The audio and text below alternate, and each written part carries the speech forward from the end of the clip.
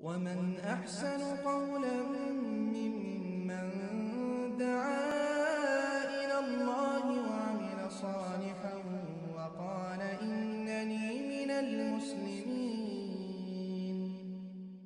ওয়ালাইকুম আসসালাম ওয়া রাহমাতুল্লাহি ওয়া বারাকাতুহু। সম্মানিত দিনী বোন, শাবান মাসের সিয়াম সম্পর্কে ভিন্নমুখী দুটি হাদিসকে নিয়ে আপনার প্রশ্নটি।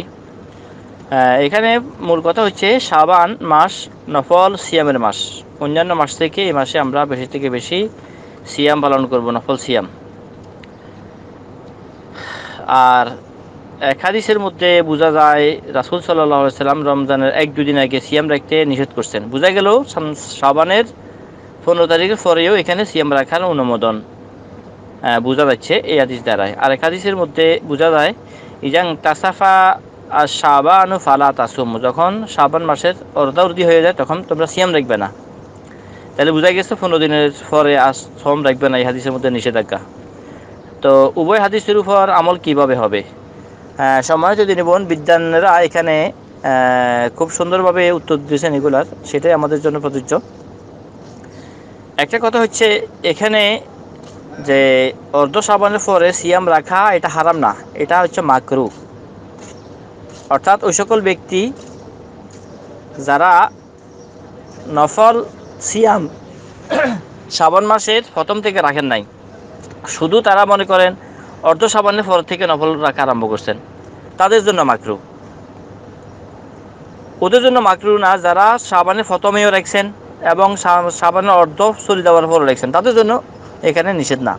নিষেধ হবে ওই সমস্ত লোকদের জন্য যারা শাবানের প্রথম 15 দিনের মধ্যে কোনো সিয়ামে রাখেন নাই, শুধু রাখতেছেন 15 দিনের পর থেকে। তাইলে এই হাদিসের মধ্যে যে নিষেধ করা হয়েছে এটা হচ্ছে ওই সমস্ত ব্যক্তিদের জন্য যারা 15 দিন শেষ হয়ে যাওয়ার পরে শুরু করতেছে, তাদের জন্য না যারা আগেও রাখছেন এবং পরে মিলিয়ে রাখতেছেন। আর একটা বিষয় হচ্ছে কেউ বলেন কেউ যদি নাকি অর্ধ শাবানের পরে তার ওই সমস্ত সিয়ামগুলো রাখে যেগুলো সে আগে অভ্যস্ত, যেমন সোমবারের রোজা, বৃহস্পতিবার রোজা রাখার অভ্যাস তার আগে থেকে আছে, কিন্তু এখন এটা নেসফে শাবান অর্থাৎ শাবান অর্ধ চলে যাওয়ার পরেও তো সোমবার এবং বৃহস্পতিবার পাওয়া যাইতেছে, তাদের জন্য মাকরু না। আর শাবানের 1-2 দিন আগে সিয়াম রাখা এটা নিষেধ, এটা ঠিকই, তবে যাতে করে লোকেরা ফরজ সিয়ামের জন্য শক্তি অর্জন করতে পারে এই জন্য এখানে নিষেধ। আর একটা হচ্ছে ওই কথা যেটা প্রথমে বলা হয়েছে, শাবানের রমজানের 1-2 দিন আগেও যদি নাকি সোমবার বা বৃহস্পতিবার বা তার অভ্যস্ত আগের যে সমস্ত সিয়ামগুলো আছে সেগুলো সে আদায় করতে পারবে। আর নফল সিয়াম ছাড়া ফরজ কোনো যদি নাকি সিয়াম থাকে সে ওই সময়ের মধ্যে নির্দ্বিধে আদায় করতে পারবে। তাই এখানে কোনো সাংঘর্ষিকতা নাই, বরং সকল হাদিসের উপরেই এখানে আমলযোগ্য।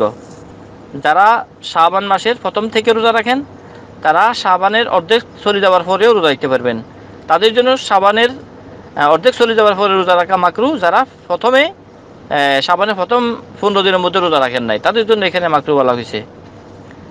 আর এটাও মাকরু না যারা অভ্যাসগত কারণে মিলে গেছে, শাবানের শেষ 15 দিনের তার কোনো সিয়াম মিলে গেছে তার আগের অভ্যস্ততার কারণে, যেমন বৃহস্পতিবার বা সোমবারের সিয়ামের সাথে, বা এখানে কোনো লোক যদি নাকি ফরজ তার কোনো সিয়াম থাকে সেইটা সে আদায় করে, সেটাও মাকরু হবে না। আশা করি বিষয়টা বুঝতে পারছেন। বাকি আল্লাহু আ'লাম বিসওয়াব। আসসালামু আলাইকুম ওয়া রাহমাতুল্লাহি ওয়া বারাকাতুহু।